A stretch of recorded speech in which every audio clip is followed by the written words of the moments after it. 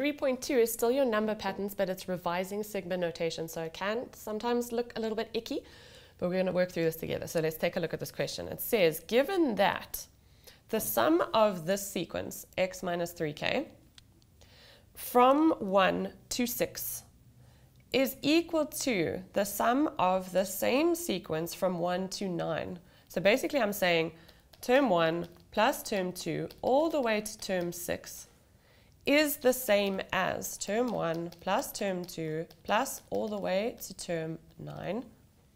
Prove that for the same pattern, okay, these are all the same rule here. If I add up to term 15, or k equals 15, I'm going to get 0. Okay, so guys, remember sigma notation. If you have k equals 1 and you have 6 over there, it means that if you add up k, you substitute k equals 1 into this expression, you're going to have x minus 3 plus x minus, if I substitute k equals 2 or minus 6, plus all the way, and I substitute k equals 6 into the equation, I'm going to get the same answer as if I substitute all the way up to 9. Okay, so this, guys, immediately, from what you could see, if you look here, you know that it's arithmetic, because there's no n squared and there's no r. There's just this with a common first difference. So arithmetic, guys, should immediately tell you that because we have a sigma notation, we are looking for a sum. And therefore Sn is equal to n over 2 times a plus n minus 1 d. Okay, but guys, we don't know d.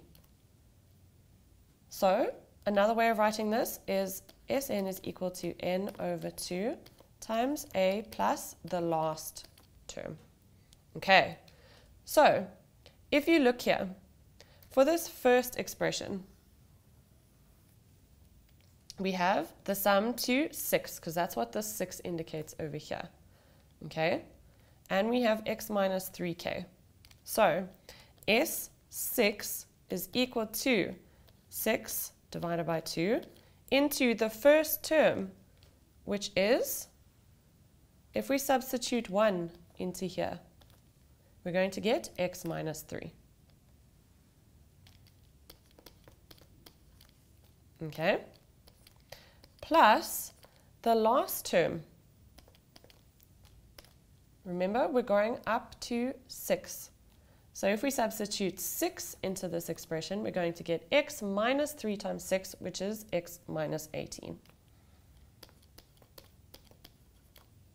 Okay, so that is the sum to the 6th term. And now they've said to us, the sum to the 6th term, this is looking real messy. Let me clean this up. So we've sorted this one out. The sum to the 6th term is equal to the sum to the 9th term. So let's find an expression for the sum to the 9th term. S9 is equal to 9 over 2 into, the first term is going to be the same. But the last term, we're going to have to substitute 9 into here. So we're going to get x minus 3 times 9, which is 27. So x minus 27. And now they say to us right at the beginning that these two are equal to each other. So if we make the left-hand side equal to the right-hand side, we can solve for x. So 6 over 2 into, I'm going to try and simplify this expression over here. X plus x is 2x, and negative 3 minus 18 is negative 21. And now if we look at the sum to the 9, which is the right-hand side, we're going to get 9 over 2 into x plus x is again 2x, and negative 3 minus 27 is negative 30.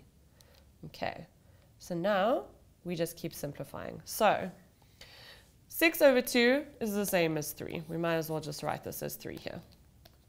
So 3 times 2x is 6x, and 3 times 21 is 63.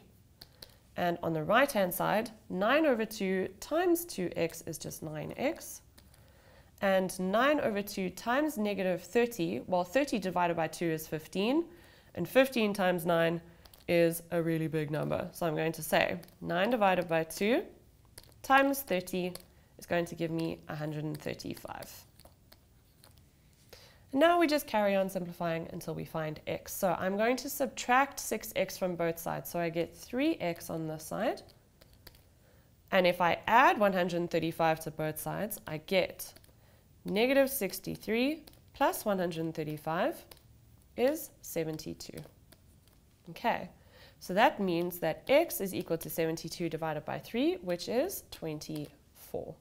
Okay, so basically what we've done up until now is we've used, if I clean this up again, we've used this fact to find x. So now that we know that x is 24,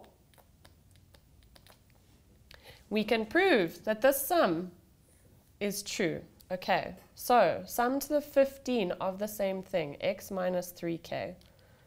So here, sum k equals 1 to 15 of x minus 3k. We're trying to prove this, required to prove. Okay, and remember we've just found that x is 24. Okay, so now we do the same thing. We use the sum formula. So Sn is equal to n divided by 2, which is 15 over 2. Okay, here we're going to say the left-hand side.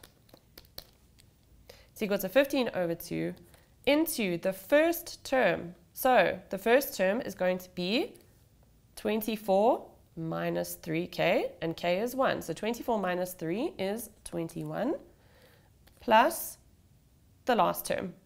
And if we substitute 15 in here, we're going to get 24 minus 3 times 15. Okay, so if we keep going, we can simply put all of this into our calculator. 15 divided by 2 multiplied by 21 plus 24 minus 3 times 15, which is 45, and that gives us 0.